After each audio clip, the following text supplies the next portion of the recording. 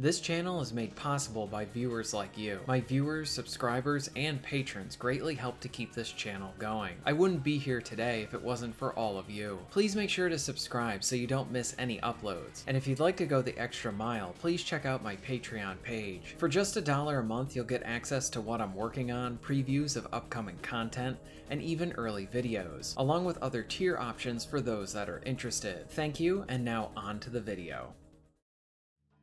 Atlas Fallen is a new action RPG from Deck 13 Studios. They have a background in making Souls-like titles. Atlas is a surprising turn for them. This is not a Souls game at all. It actually feels like it has a bit more influence from, say, the Darksiders games than anything from FromSoft. I am a fan of the Souls titles, but I do miss games like this. In other ways, Atlas Fallen is sort of more of a throwback action-adventure RPG. Maybe this was intentional, or just by how the game was developed, but it definitely reminds me of the fun games that were a decent length, providing good gameplay, and were maybe something I could return back to here and there. I have been playing the game before and up to the release, and based on the current set of scores that I am seeing, I want to hopefully shed some more light on this title, because whether you grab it now or wait for a sale later on, I think this is one worth checking out.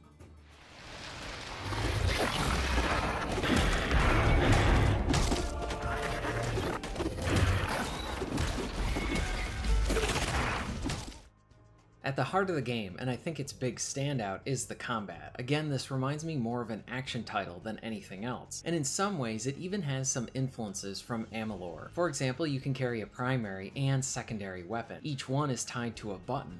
What I like about this is how you can interchange them mid-combo, sort of allowing for more freeform as you are fighting enemies. You can start out with your whip, and then after a few hits, change to your axes, and then you can even perform different attacks if you hold down your attack button. Like the whip will pull you towards an enemy. Built within the combat is the momentum system. As you hit enemies, this bar will fill, allowing you to do more damage, but this also allows the enemy to do more damage to you as well. There is a good amount of room for personalization here.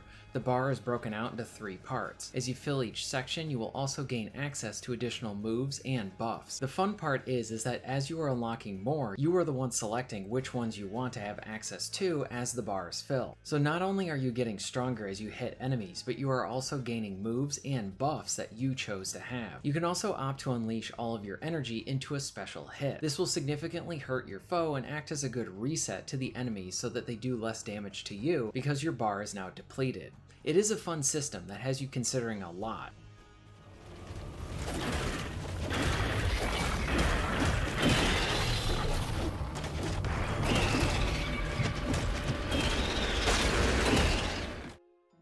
Open world-wise, I really like it. It follows a familiar formula, but it is a space that I honestly do not want to leave. Part of this is because of the wide spaces you can traverse, and your means to do so is pretty cool. You can sand surf, and it's simple to do with the press of a button, and oddly always satisfying. It is a simple yet effective means to move around the map. To the point I found it relaxing to just surf around finding items to sell to the merchants. As far as the open world tasks are concerned, you have side missions, which are mostly just kill type missions, finding chests for supplies, artifacts to sell, among other things. Yes, there is a bit of that been there, done that kind of feeling to the open world design, but again, it goes back to moving throughout that space. If it is fun to be within that open world, especially to move within it, that contributes to the engagement. Plus there is a platforming element that uses a double jump and air dashes. This verticality is even used in some of the combat as well. I like how some of this is used for the action too. You might be fighting a larger beast or something snake-like with a long neck, or even fighting flying enemies.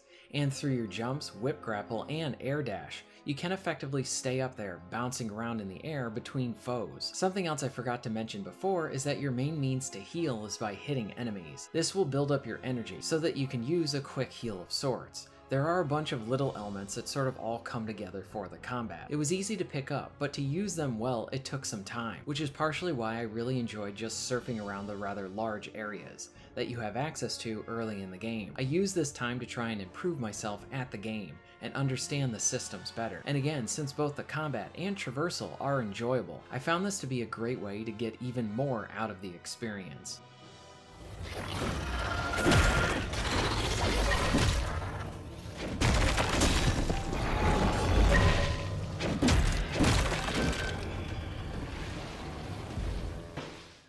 Now with there being a lot of combat, you're going to need to have a way to defend yourself. Here's where you have your evade that you can use to zip around opponents along with the parrying system. If you time the parry just when the enemy is about to hit you, then you'll sort of freeze them in place and you can pound on them for a few seconds. I honestly prefer a blocking system because I'm never good at these types of things, but in fairness, it is fun and satisfying to pull off.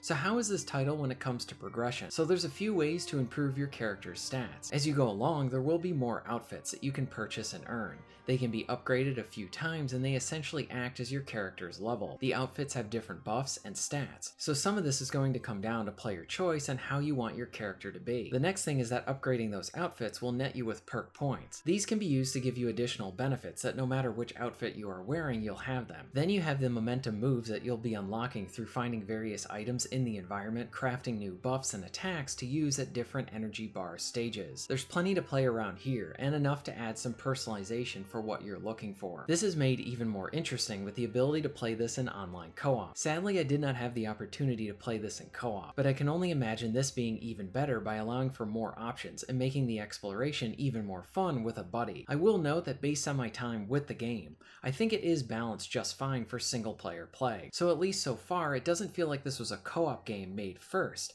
and then a single player game made second.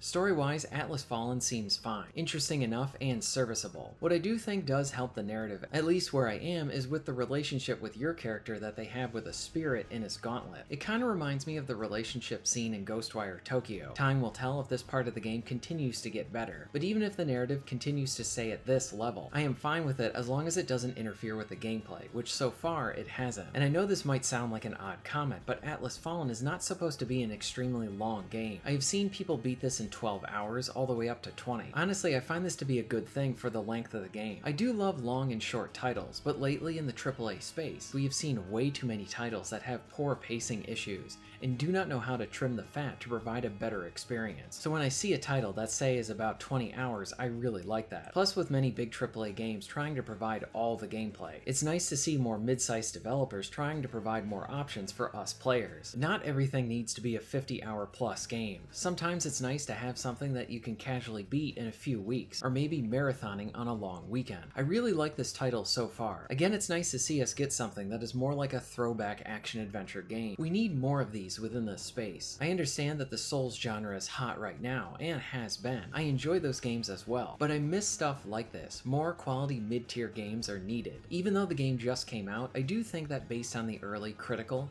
and big YouTuber channel scores that this title is a bit underrated. I think I might make a few more videos on this game. I like it, and I do think that it's one that you should keep an eye out for. Are you interested in Atlas Fallen? Let me know your thoughts in the comments down below. If you're interested in being notified of new videos, please hit the subscribe button and bell. And if you would like to support the channel and get early access to content, please check out my Patreon. All of the links will be at the end of this video and within the description. And thank you very much for watching.